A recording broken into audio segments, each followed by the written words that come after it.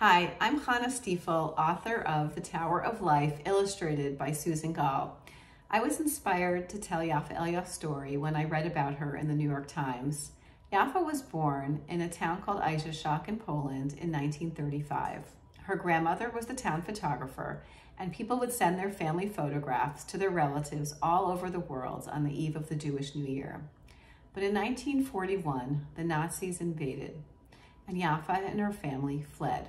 In 2 days, 900 years of history in Ajacek were uprooted. And in 1979, Jimmy Carter asked Yafa to help build a memorial to the victims of the Holocaust in Washington, D.C.